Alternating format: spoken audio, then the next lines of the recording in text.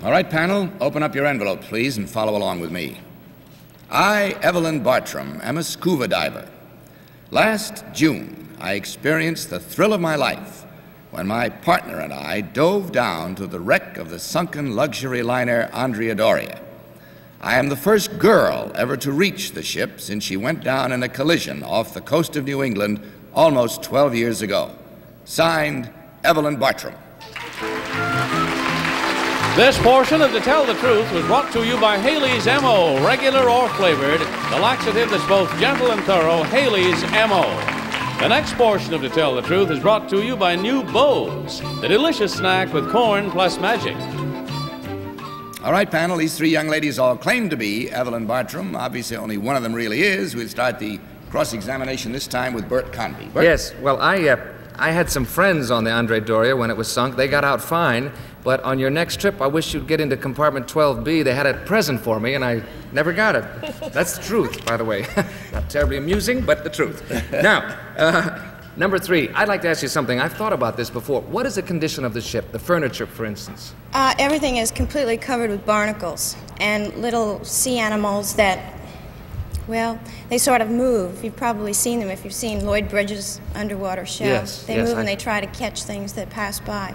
It's very hard to distinguish anything down there. I see. Number 1, were there any sharks around? Because I've seen pictures of them in and out, I think.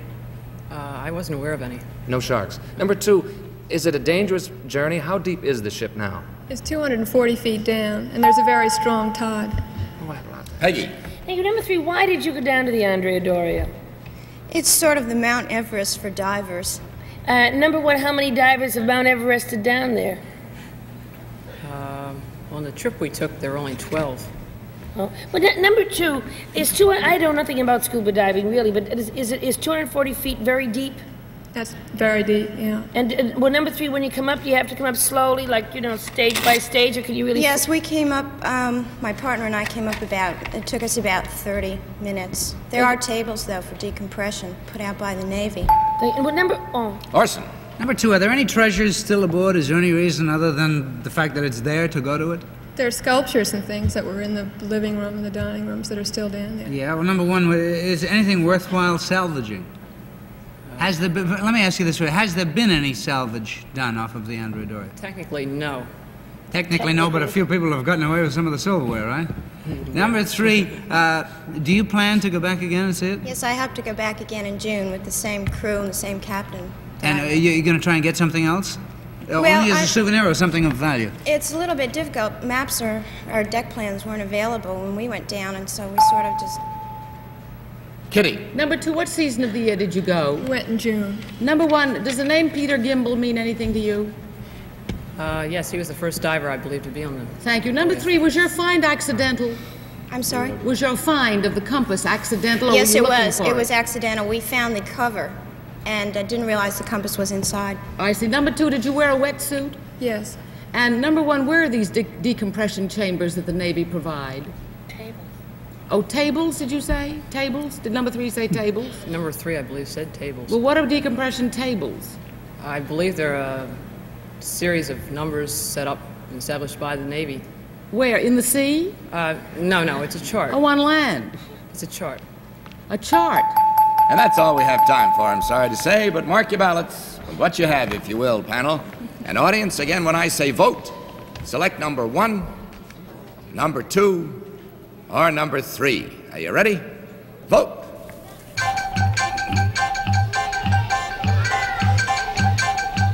All right, your votes have been registered. Let's see how our panel did.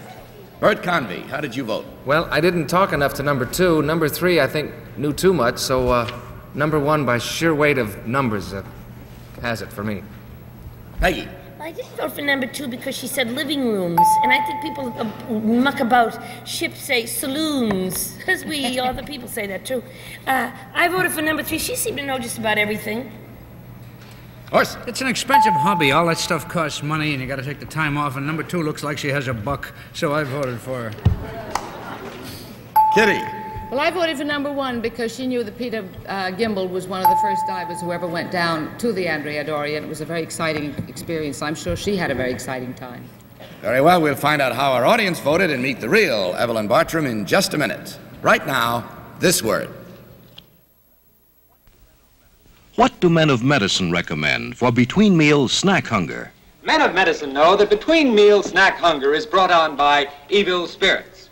Look, New Bose contains the combination prescribed most by men of medicine, corn plus magic.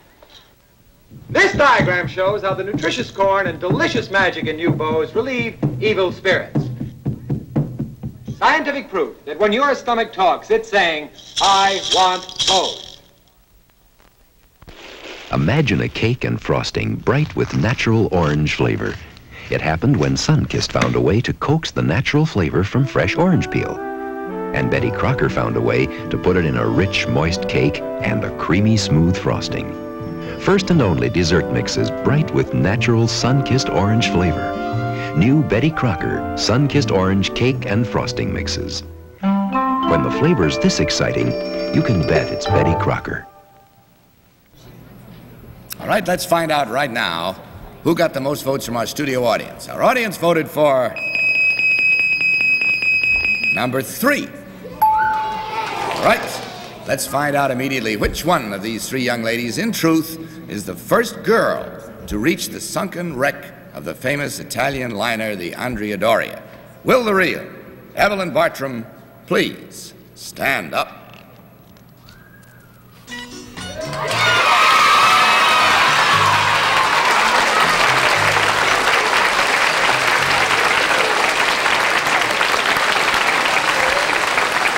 Well done, ladies, well done.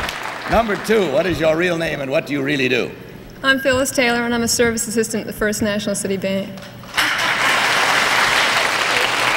Thank you. And number 3, what is your real name and what do you do? I'm Nancy Martin. I'm the assistant travel director for Reader's Digest. Well, we thank you all very much. In checking the score, we find there were 1, 2, 3 incorrect votes. That's 3 times $100 or $300. Thank you for being with us. Goodbye and God bless you.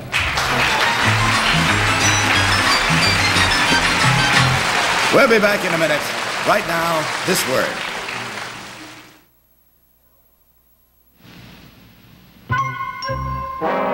Now, the great majority of tired people don't feel that way because of iron-poor blood, and Geritol won't help them. But it is a medical fact that many of the millions of people who have iron-poor blood are tired and need Geritol.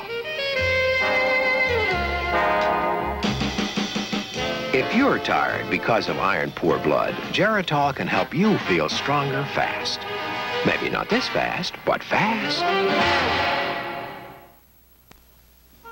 Some people can fall asleep anytime, any place. But if you can't sleep because of simple nervous tension or daily problems, you need Sominex for natural-like sleep. Sominex is not habit-forming. Take 2 tablets as directed for 100% safe sleep. Yet be alert to any emergency and wake up thoroughly refreshed.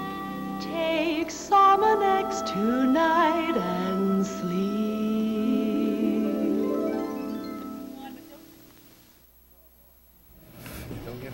Oh boy, that was a good time as usual. Hey, let's see, your show's still bouncing along, isn't it? Yes, it's Don't Drink the Water, and it's still running. That's Where? a joke, like. Where? Oh, at the Morosco. At the Morosco Theater. It's by Woody Allen, and it's fun. And Bert Convey, of course, you're still bouncing Cabaret, along still with going strong. Cabaret, I should say so.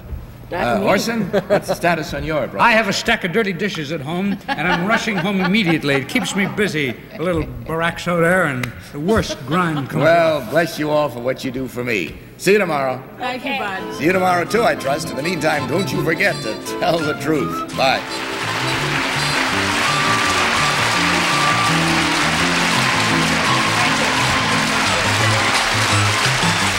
This portion of To Tell the Truth was brought to you by Betty Crocker's Sun-Kissed Orange Cake and Frosting Mixes.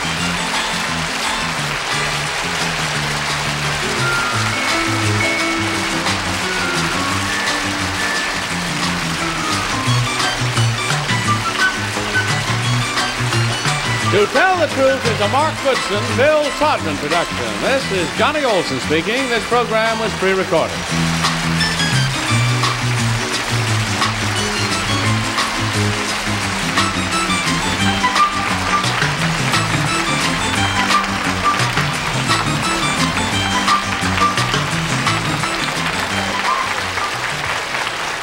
Bye.